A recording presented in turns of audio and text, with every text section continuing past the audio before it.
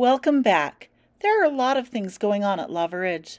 One way you can know what is happening is to check the website at lavaridge.net. Here you can find the daily bell schedule, a calendar of upcoming events, and links to PowerSchool, Schoology, and other important items. You can also find your teachers' emails and links to their websites. The TVs in the Commons area and the marquee are also places you can find out what's happening at Lava Ridge. Today, during advisory, you will be checking out a Chromebook. This is something new this year. Your advisory teacher will assign you a Chromebook number from their cart. After you get your Chromebook, take it back to your desk and look it over carefully. Check that the outside of the Chromebook is undamaged. Look at all four sides and make sure there are no cracks, missing parts, and that all of the ports are undamaged. Now open the Chromebook and look at the keyboard, touchpad, and screen. Are any of the keys missing or loose? Is there damage to the casing around the keyboard, touchpad, or screen? Does your computer turn on and does the screen light up? Once it is on, log in to your Chromebook. Remember, your username is the first part of your email address and starts with a 26 for 7th graders and a 27 for 6th graders. Your password is what you use to check your email. Once you have your computer on, open Google and go to lavaridge.net. From here, click on Student Station and then choose Student Learning Links.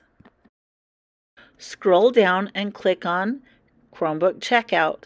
This will open a Google form. Choose your advisory teacher from the drop-down, then type in your last name and first name. Next, it asks for your computer number. This can be found on the front in paint marker or with a sticker that's been added by your teacher. Next, it asks for your Washington County School District barcode number. This is found on the bottom of the Chromebook. This is on either a silver sticker or a white sticker and is a 6-digit number. The next box is where you will list any damage you saw on your Chromebook, like missing or loose keys or cracks or missing parts. List it carefully on the form.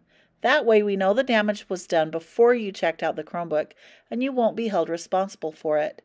If you aren't sure about something, check with your teacher before you fill this out. They'll be happy to help you. Finally, you're going to check that you understand that you may be responsible for any damage that happens while the Chromebook is in your possession. Before you hit Submit, you can choose to have the form send you a copy of your responses. That way you know what you entered. We'll take this Chromebook to each of your classes throughout the day. When it is not in use, it should be safely stored in your backpack. It also needs to be in your backpack when you are in the hallways between classes and during lunch. Chromebooks are not to be out of your backpack for any reason in the lunch area. Your teacher will let you know when you are allowed to have your Chromebook out in class. At the end of each day, when you return to your advisory, you will plug your Chromebook in to charge. If you check out during the day, Mrs. Larson will take your Chromebook and make sure it is delivered back to your advisory classroom. If you check in late, you will head quickly and quietly to your advisory class, grab your Chromebook, and then go to your class. If your Chromebook becomes damaged, it is your responsibility to let your advisory teacher know. Most things are easily fixed if you catch them early, but if you wait, the damage can become worse and harder to fix. So please remember to let your teacher know. Let's watch a quick video to help you remember how to treat your Chromebook. So, you've got a Chromebook. Now what?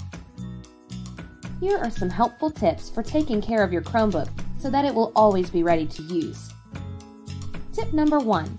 Keep your Chromebook on a flat surface, like a table or a desk. Don't leave it on the floor where someone could step on it. Tip number 2. Don't pile things on top of your Chromebook. Chromebooks aren't meant to hold weight, so any extra pressure can break the screen. Tip number 3. Make sure there isn't anything on the keyboard when you close your Chromebook. Even something as small as a pencil or an eraser can break the screen if it's in the way. Tip number 4. Keep food and drinks away from your Chromebook, and make sure your hands are clean. Crumbs and liquids are very bad for your Chromebook and can cause it to stop working properly. Tip number 5. Always make sure your Chromebook is closed when you carry it, and always use 2 hands. Never carry your Chromebook by the screen. Don't worry, your Chromebook will start right back up when you're ready to use it again. Tip number 6. Plug your Chromebook in when you're not using it. That way it will be charged and ready for when you need it. Tip number 7. If your Chromebook does break, make sure you tell your teacher right away. The longer you wait, the worse the problem could get. Don't try to fix it yourself. Let the experts handle it. While you're taking care of your Chromebook, remember to take care of yourself online too. Stay on approved websites, keep your password private, and log off when you're done. Remember, anything that happens under your account is your responsibility. Taking good care of your Chromebook will ensure that you always have a working device that's ready whenever you are. Be a responsible user and make the most out of your Chromebook.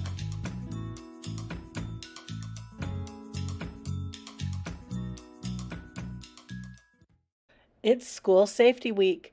Tomorrow, 6th graders will take part in an anti-bullying presentation, and 7th graders on Wednesday. We will also be learning about the different safety drills and practicing them for the first time this week.